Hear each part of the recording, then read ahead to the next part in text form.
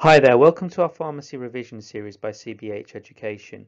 Today we're going to be talking about amiodarone. So some of the common conditions that amiodarone is licensed for are severe rhythm disorders, atrial flutter and fibrillation. The mechanism of action of amiodarone is that it has many effects on myocardial cells, which include blocking the sodium, calcium and potassium channels, interfering with AV node conduction.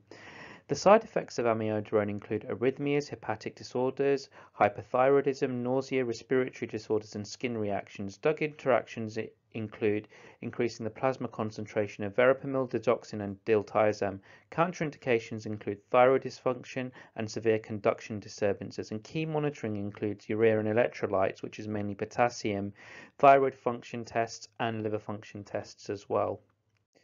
Some of the key aspects to help you with your revision, your exams, your OSCEs, clinical placements, and even like the pre-registration pharmacy exam is that amiodarone does have a long half-life, and even if after it's stopped, it still remains there for several weeks. So there's a potential for drug interactions.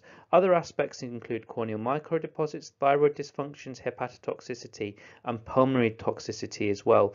You do have the loading dose associated with amiodarone as well. So when patients do start on amiodarone, they do start on 200 milligram 3 times a day for 1 week, 200 milligram twice a day for 1 week, and then on the maintenance dose as 200 milligrams once daily.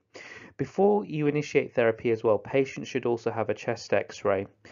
Thank you very much for listening to this presentation. Please consult the BNF and SPC for further information, and please subscribe to our YouTube channel.